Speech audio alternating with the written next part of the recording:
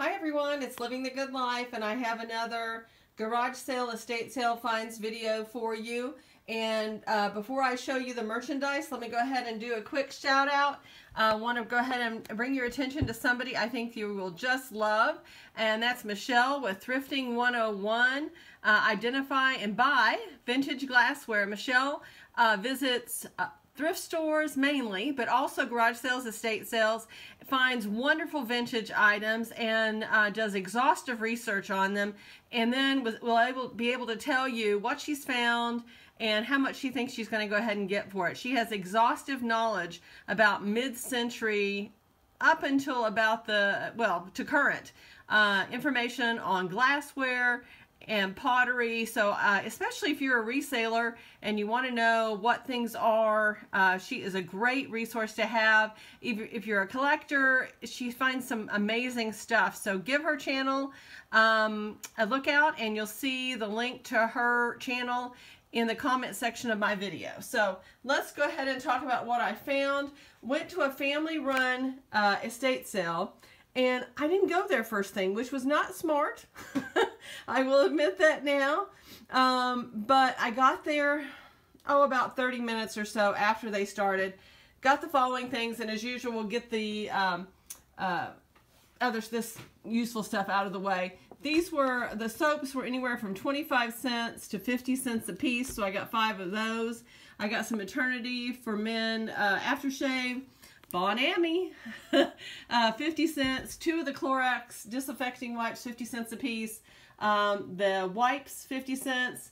And then I got the socks, brand new, $2. I got 36 greeting cards, 10 cents a piece. They actually gave them to me, $3.50 for 36. So some really nice ones in here, some funny ones for friends, etc.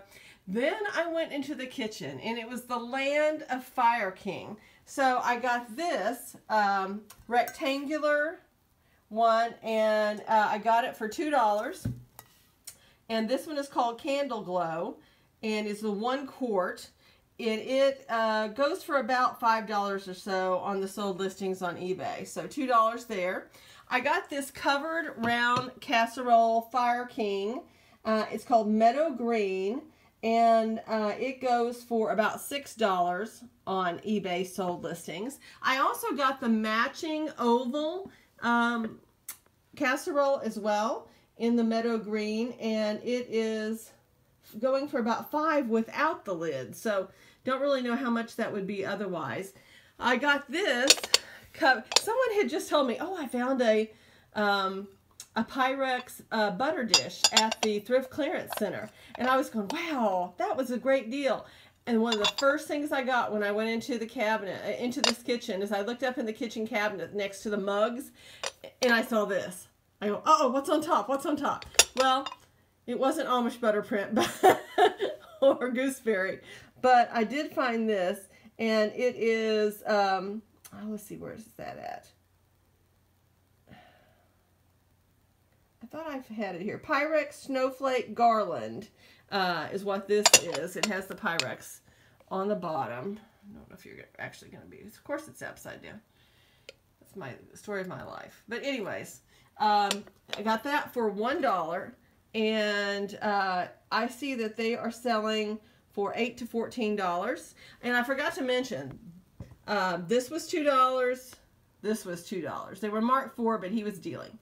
I also found this little bowl there, and it is Fire King as well. It's a really small one, and it is blue cornflower. Let's see what my notes say. 12. No, it's not. I don't know what that says. It says mini. It's mini casserole, and it's going for $9, which is interesting. I don't know what makes that so much more desirable. I found this Fenton Silvercrest vase, and it's got that ruffled edge that I just think is so pretty. I went to an estate sale years ago, and it was the second day, and it said that they opened at 8, but I think they advertised incorrectly, and the door was open. I walked in, I'm shopping and making a pile, and the lady comes out and says, what are you doing? She goes, we're not open yet. I go, I'm sorry, the door was open and I swear you said 8 o'clock. She said, oh, keep shopping. So I was checking out when everybody else got there. So I got incredible deals, including several platters of this Fenton. So I have several things to match it. It said $3, but I got it for $1. And it was up in a coat closet with a bunch of those glass vases that you get when you get flowers delivered. So that was a great find. The last thing I found in the house there was this green bowl, and I had never seen anything like it before. It is, let me see what it is. Hazel Atlas milk glass, Ovide, O-V-I-D-E, Platonite, forest green, P-L-A-T-O-N-I-T-E. I've never heard of it. The finish almost makes you think that somebody painted the inside of this bowl. And there's nothing listed on the bottom. It is completely blank. But you can see the green is all over it. I could not find anything like this. It is a large bowl. The only thing I see on eBay are cereal bowls. And if this was a cereal bowl, Jethro would be eating out of it. So don't know what that one is. So let's show you the other thing that I got is I went to a garage sale. Didn't look like it was going to be anything. And I found this Pyrex bowl. It's a number 444, which is the largest Cinderella bowl. And in the autumn harvest wheat, kind of a burnt orange kind of looking color, deep color. And it is going for $23 to $26. Which was kind of surprising that it's going for that much money, but that sounds great. And then the last thing I did is I went to, well, actually the first thing is why I got to that sale, family estate sale late, is I went to a church sale. And I got there very early. They had made the mistake, at least for their standpoint, great for me, of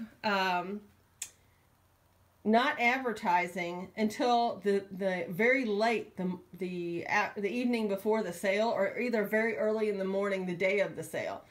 So I'm standing there by myself 30 minutes before the sale starts. I'm first in line, and then my nemesis shows up for the jewelry. So we both rush in. They let us go in at least 15 minutes early. And he started grabbing everything on the jewelry table. I had to just scoop some stuff up and then go in a corner and look. I found this medallion. It weighs 11, I can get it up here, 11 grams. And it's got these little spaces on either side. Oh, wait a minute. No, this was at a garage sale. I forgot. This says sterling. It was $1. I forgot that I got this at a garage sale. I found this. I found this Boy Scouts. Of everything I scooped up, I found 3 things. I found this Boy Scouts pin. It says sterling. I found this necklace.